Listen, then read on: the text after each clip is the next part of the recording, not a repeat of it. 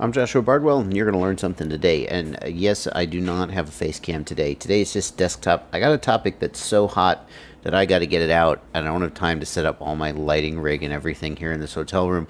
So I'm just making a quick video for you, but it's got a really good tip in it for helping you figure out why your quadcopter isn't arming. Now, I've already got a video talking about many of the reasons why the quadcopter might not arm, but the problem with that video is that at the end of the day it just comes down to trial and error. You just got to guess, you got to check all the things and hope that you find one of them that's wrong. And ultimately, wouldn't it be nice if Betaflight could just freaking tell you why it's refusing to arm? Well, now it can. As of Betaflight 3.2, there's a way you can find it.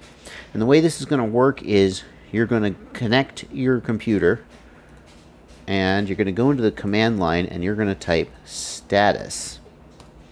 And in the status, it will be an arming disable flags. And that is going to tell you the most severe reason why your quadcopter is refusing to arm at this moment in time. So you can see right now mine is RX loss and CLI. Okay, actually it's not the most severe. It's the it looks like it's telling all of them. That's even better than I thought. So the reasons are RX loss and CLI. Now you may go, okay, well, what are these arming disable flags? What do they freaking mean? Here's the answer to that.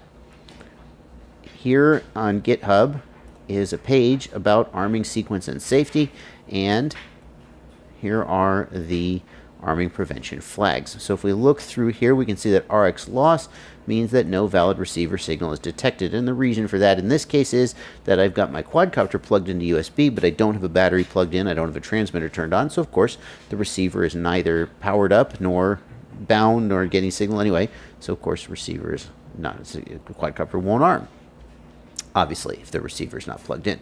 The other thing that is CLI, and if we look through here, we can see the reason CLI is that the CLI is active. Well, of course, you're going to see that reason anytime you're trying to arm the quadcopter with the, anytime you're doing this thing, you're going to have the CLI active because you're in the CLI. For safety reasons, the quadcopter will not arm when you're in the CLI because you could be doing things in the command line that could create a safety issue. They don't want you to accidentally arm the quad because of some commands you typed in the CLI. So if you've got a quadcopter that will not arm, what you can do is you can plug it into USB, you can plug in a battery, best to do this with the props off.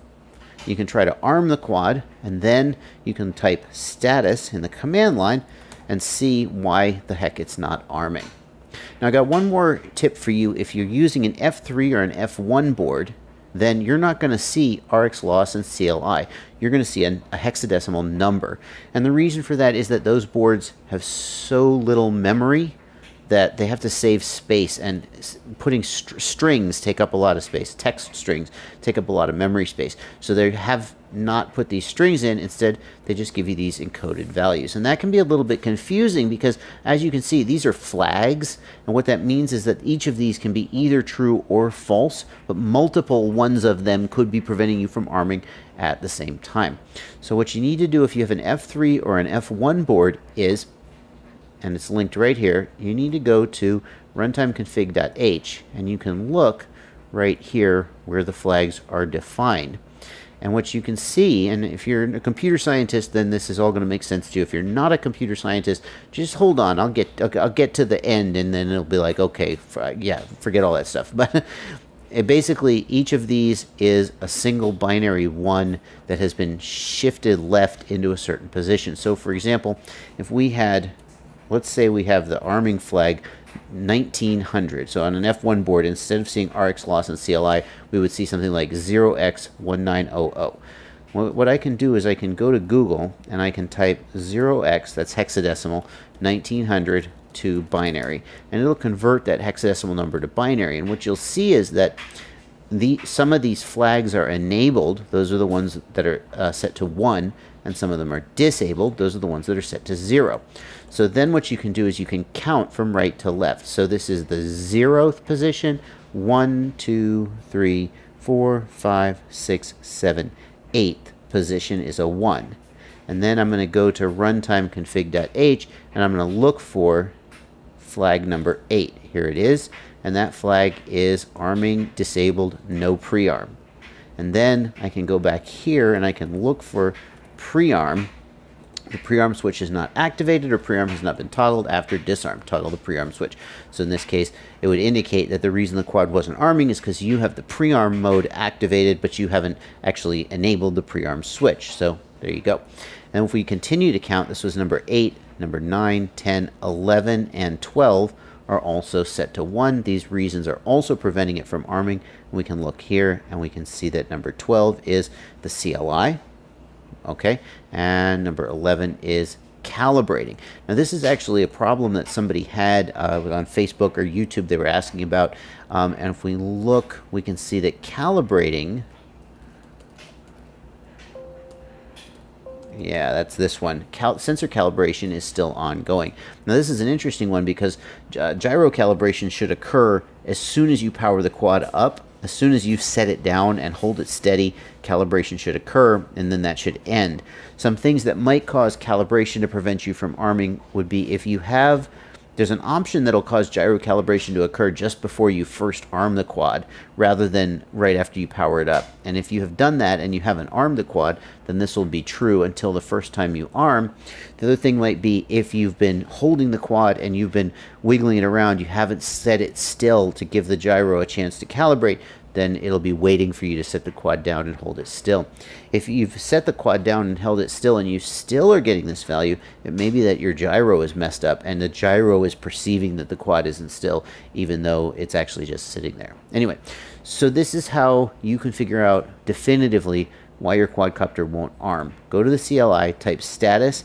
If you have an F4 or an F7 or any board into the future, you'll get a text string that you can then go look up here. I'll put this page in the video description. You can have a link to it.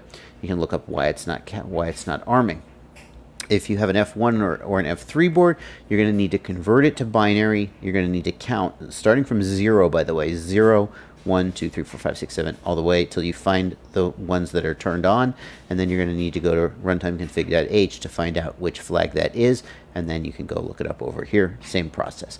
There you go, the definitive way of finding out why your quadcopter won't arm. I'll also add, by the way, that this is shown in the OSD, this is shown in the CLI by typing status, but it's also shown on the Betaflight OSD. So if you've got an OSD in the field, it'll show you why it's not arming. Now, I actually am a little bit confused about this because I've looked on the OSD and I've tried to figure out which of these elements is the one that tells you why it won't arm. Is it debug? I don't think so. I'm not sure which one it is, to tell you the truth. Maybe it's the arming status one that says disarmed. I'm not 100% sure. That would make a lot of sense, but I don't know what it is. But there is, maybe it's warnings, huh? No, that's low voltage. Well, I sure don't know. And but there is an OSD element that'll also tell you what the reason is why it won't arm. And it also gives you beep patterns. So there's a specific beep pattern that'll beep the number of the warning. But gosh, that's you sitting there counting. That's kind of annoying. So there you go. Now you can figure out why your quadcopter won't arm. Leave any questions you've got down in the comment section. Thanks for watching. Happy flying.